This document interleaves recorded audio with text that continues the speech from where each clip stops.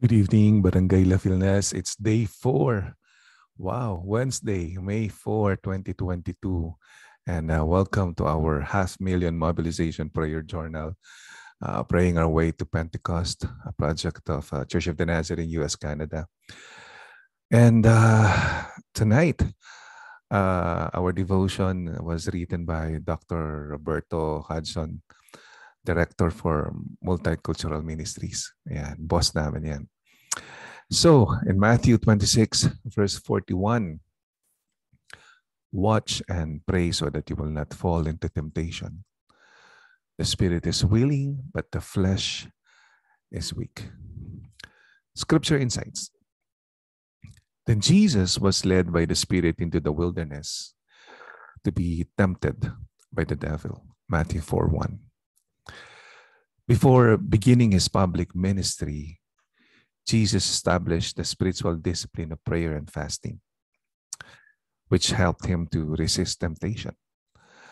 Prayer was the means through which Jesus was in constant communion with the Father.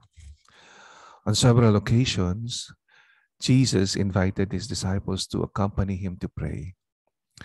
And in doing so, he taught his disciples that what was essential for prayer. He taught his disciples what was essential for prayer. Jesus exhorted them, watch and pray so that you will not fall into temptation. Prayer might be seen as an easy spiritual devotion, but in reality, that isn't the case.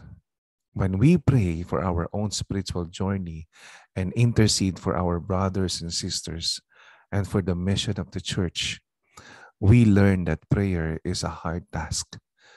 Jesus made clear to his disciples that prayer requires discipline. The spirit is willing, but the flesh is weak.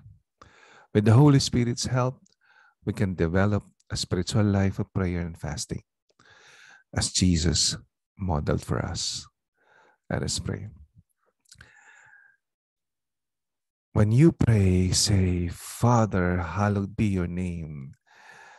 Your kingdom come. Give us each day our daily bread. Forgive us our sins, for we also forgive everyone who sins against us. And lead us not into temptation. Thank you, Jesus, for teaching us how to pray. We love you.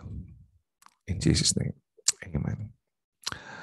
For tonight, prayer journal reflections, please answer the question. Comment down below, make your journal.